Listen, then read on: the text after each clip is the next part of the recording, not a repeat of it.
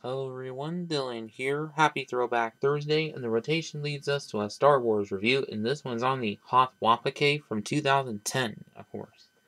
So we'll start off with the manual, of course, have the Lego Star Wars logos, and that blue Captain Rex Clone Wars border that we've had since this time and through all of 2011, of course, and picture of the set that there is, and set number 8089. On the back, how to win on the online survey. An ad for some other sets that there were at the time. And then all the features of it. And the pieces that come with the set, of course. And then the last steps.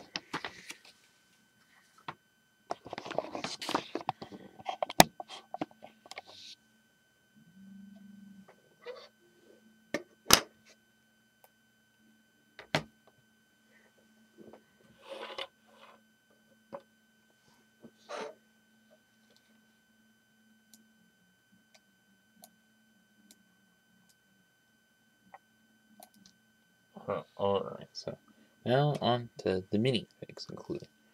First up, we would have Luke Skywalker in his Hoth attire outfit, and of course wielding the blue lightsaber, of course. And of course, this printing we have seen plenty of times before, but also this version, not at all any blonde hair piece of which, of course, but aside from that, still good for as is. And next to which, we would have Zeb Sensakar.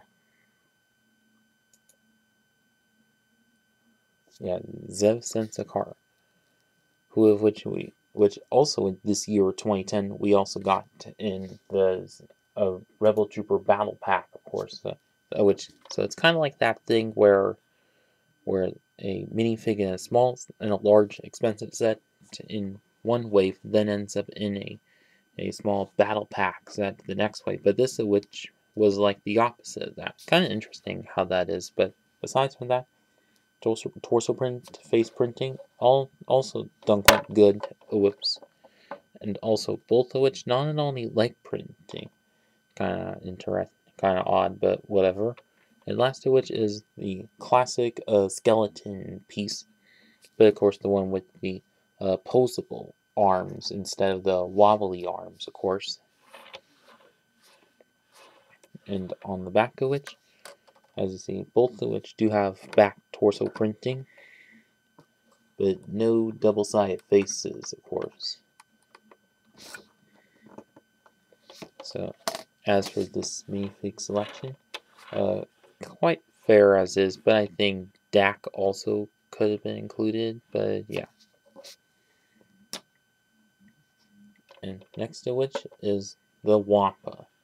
And this was one of the only times we have ever gotten this one. Well, only other time we've ever had this one was in the which, and of course this which worth a lot less, of course. And of course this. And also this about the time when they started getting into doing big figs, of course, which they later did with the Hulk and so on, and also Thanos and Darkseid, whatnot. So, as for like the fur detailing, whoops. As for the fur, that's like sculpted all over him, which really great for that. As he ridges for his fur and of course can stand on 8 studs, but at different positions, of course.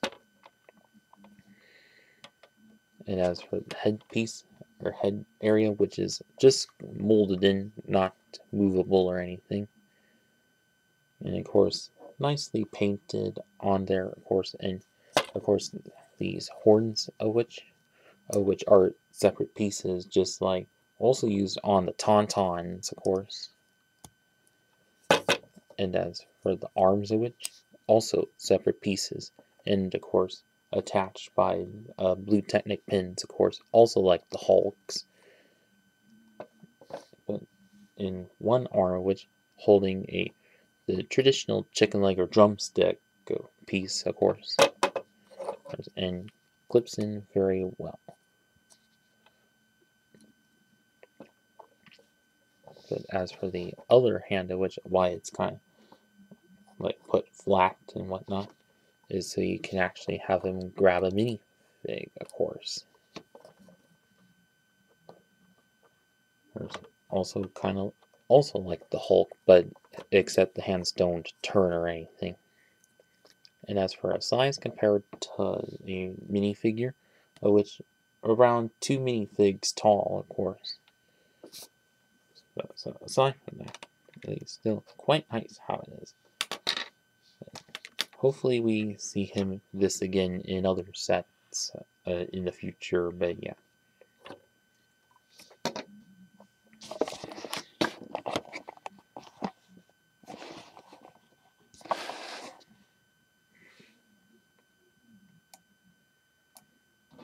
So first off for the builds is the Rebel Snowspeeder. And in this I think probably our 4th or 5th Snowspeeder that we've ever gotten. And of course, which we've gotten many of over the years, of course. But this one, which not so much different or kind of similar to the earlier ones. It's like this front area, which does have those classic space blaster bit also. And also that interesting peak slope with a sticker on it, and a couple more slopes over here, but with a tile over it, but not have any sticker venting like the other versions. And also some more slopes over here. Brake flaps open up, and there's another sticker just with some gadget greebling on it. And back part, which does have those little pieces used as like jet boosters or something.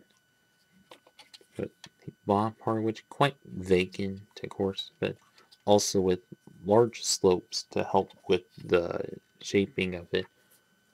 Unlike with thin slope or by one slopes used to do so on other versions. And on the back part of which do have this, there's the classic megaphone piece you put over the greeble of which, or grappling hook. And of course you can just lower this winch and the grappling hook extends out. But which if you also had the AT or AT walker also from this time, of course, you can ring around it, of course. And of course do so again and recently again, but with the 2019-20 versions as well, of course, and also 2003-4 versions as well. So at least they kept nailing it like that. Now as for this cockpit area, just like all other Snowspeeder sets and X-Wings also do so. But, and of course, like the others, can flip right open. And enough space to seat 2 minifigs right into it. But although for just this set alone, you can sit just one in it. And so you don't get an extra one of it. Kind of a letdown, but yeah. But as for this jagged slope right here, which as you can see, does have an AT or AT walker right on it, so which good touch there.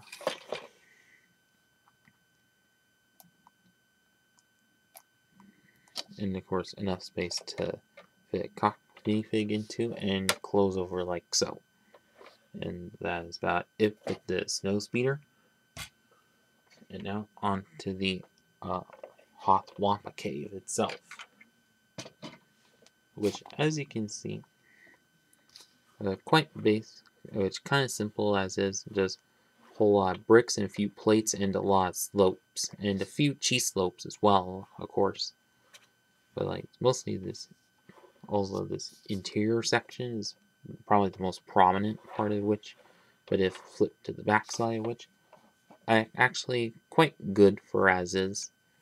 Like, you get one of the small ugly rock pieces there representing side of a mountain, of course. Also, plenty good, or quite good for what it is, with all the by 1x6, by 1x2, 2x6 bricks around. So like, but like, if this were made nowadays, probably expect a little bit more with like icicles and things. And also, also another slope around just randomly. But also as for this top part, which is a 6x8 plate piece with a few jagged slopes on it.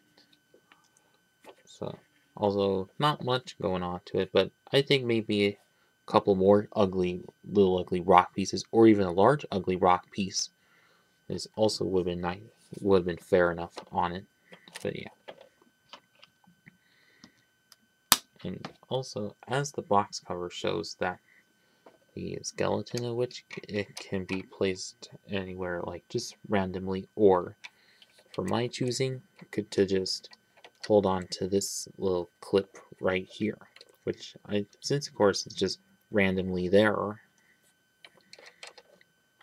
or like lying around like it's helpless victim that the Whampa previously ate. But also over here, which do get a quite nice little build for like a rib cage of some kind, probably a tauntaun one.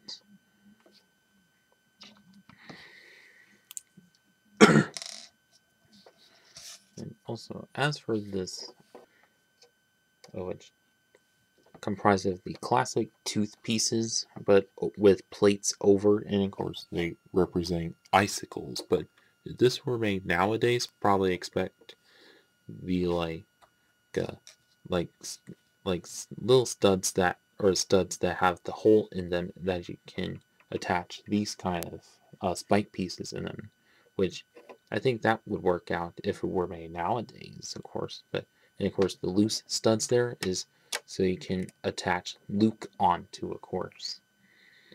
But although what I think what also could have been added on is perhaps like a hanging bracket with some white plates around it to cover his feet, of course.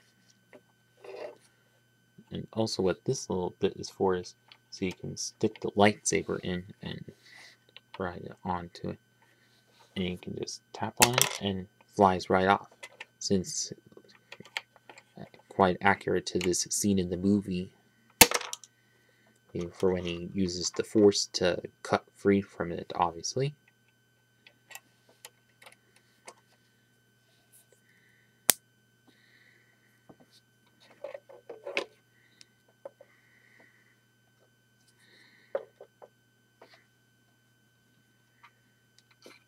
And so now on to the final verdict.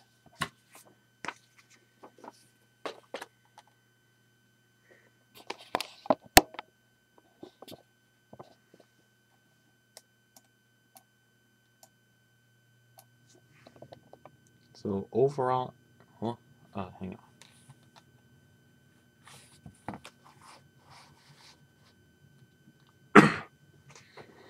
So for my overall verdict, I think this was a quite good set for 2010, of course. Like all the minifig selection, kind of small and all, but I think, although of course I think DAC Trooper or Snow Trooper also would have been nice for that, but maybe if this were remade, but I think that would have been included. But and also, so and of course we are just used to like too many different snow speeders, but not sure why I let this be included. Like this whole set at the time was only $40, and then snow speeder set alone in 2019 was also worth $40.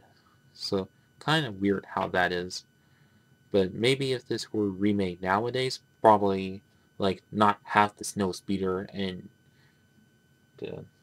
probably include extra bit of Hoth or whatever. Or all they could like just not mind this and have the large UCS Hoth set, Assault on Hoth. But other than that, I think if this were remade nowadays, I think there could have been some other bits added in as well, like some good improvements to it. And yeah. And so now, if you still have this set from back then, well, I hope you had some good memories of it. And for those of you who haven't and still are considering getting this set, pick it up. And if you're looking to still expand your Hoth displays or Hoth dioramas, also Definitely pick this up.